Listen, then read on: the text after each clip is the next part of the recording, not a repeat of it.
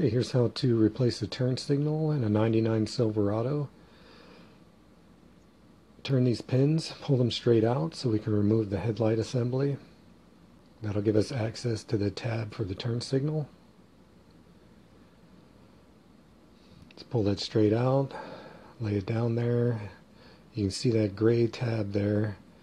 I'm going to put my finger on it, push that in, and then pull out on the turn signal assembly.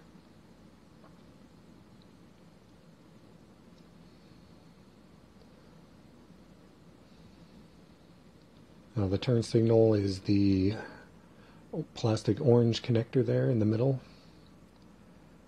So you're going to push in on the orange tab and turn.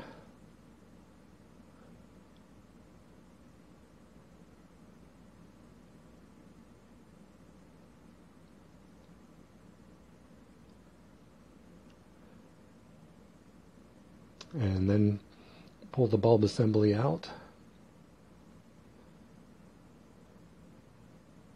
To remove the bulb, just pull it straight out.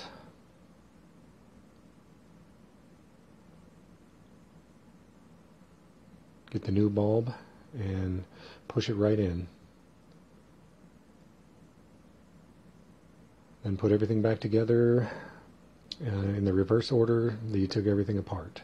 And that's it. Thanks for watching.